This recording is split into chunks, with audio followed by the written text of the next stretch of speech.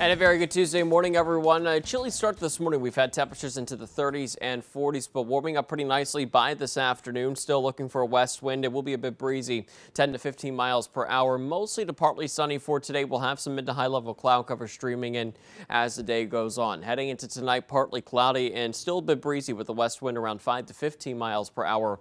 Temperatures tonight are dropping into the lower 50s. Here's a look at your 7-day forecast. Heading into Wednesday, still looks pretty nice. Mix of clouds and sunshine. Breezy with temperatures into the mid 70s, and then for Thursday and the Friday, really looking nice and more summer-like. We'll have plenty of sunshine both days.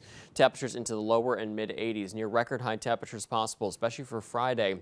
Heading into Saturday, partly sunny, isolated shower possible. Temperatures still right around 80. And then for Sunday, a better chance for a shower or thunderstorm later throughout Sunday with a cold front. We're into the mid 70s. And then looking for more clouds and sunshine for Monday, a little bit cooler. Temperatures back into the 60s.